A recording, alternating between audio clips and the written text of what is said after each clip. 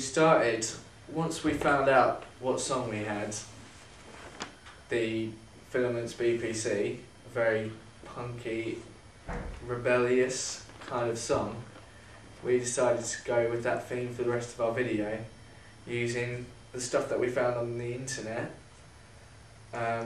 such as... Yeah, the first bands we come up with was Blink-182, the song What's My Age Again, so if you watch that video it's pretty much them just running naked for a while, doing little the video, it goes on for like the entire song, but we thought, because our song's quite fast paced, we should look at other stuff. So we looked at sort of Homemade Jackass clips and decided to put quite a few pranks and just stupid stuff going on in our video to fill up the time and space out the naked run we put in.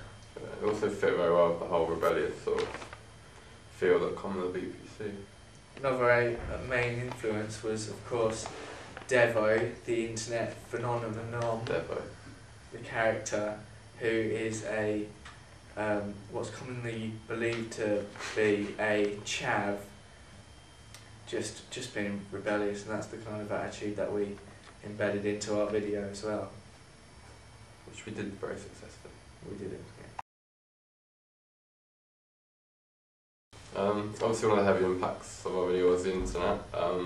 So we got many inspirations like the whole prank thing and Devo and Blink-182 ideas. So along with that, the blog as well. We kept ourselves up to date with using the blog, which helped us a lot. Yeah, it was good to like we could update every lesson what we were doing, kept track on all our things, and when we knew we needed to make improvements or plan something else, instead of having to remember, we could just write it down on there.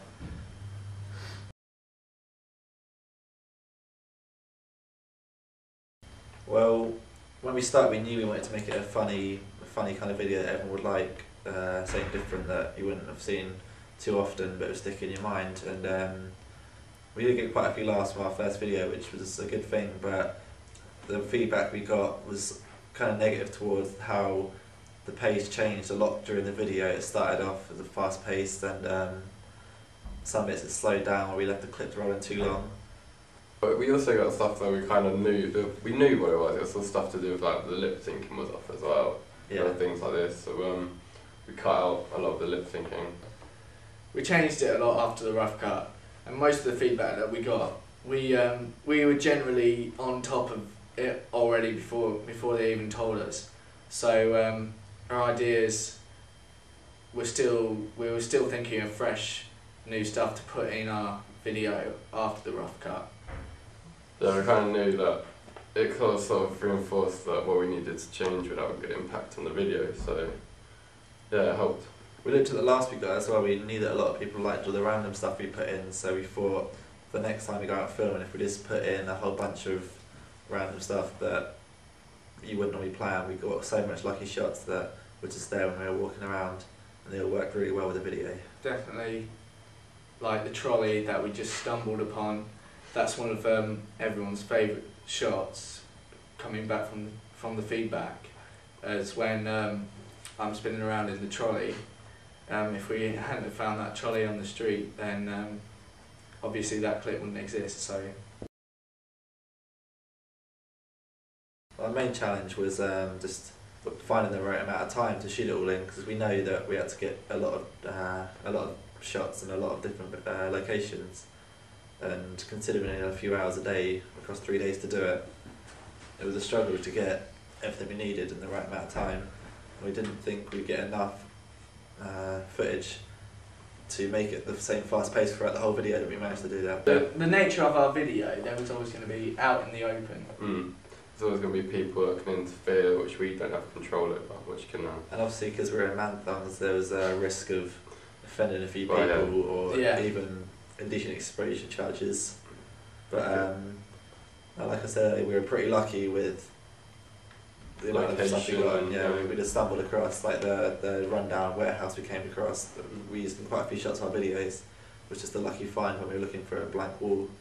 I also heard you can get arrested from jumping in the river, so that could have been a possible challenge. Yeah, the river was like one of our main problems, because we got there, we were unsure about how it was going to go. It was a freezing cold day. The river was about few inches deep. There's Rusty bikes. rusty pipes, Oh. yeah, like mud stains. Everywhere you looked, it was just a disgusting river.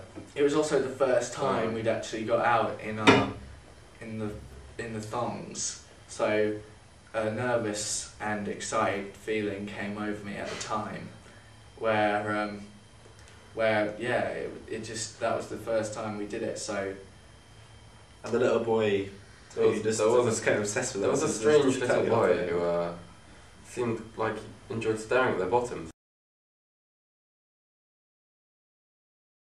We also developed this, obviously Ska-Punk, they take the music seriously and they're quite serious about the whole rebellious sort of attitude, but we thought it would be good to put a humorous side to it, which I think we did well with the prank. Yeah, it wasn't so much rebellious, it's just more like having fun at our own expense really. Like we just showed we didn't really care what people thought of us, we just wanted to have a good time. And that fits well with the lyrics as well. Just about just having a good time when we were hanging out with our mates.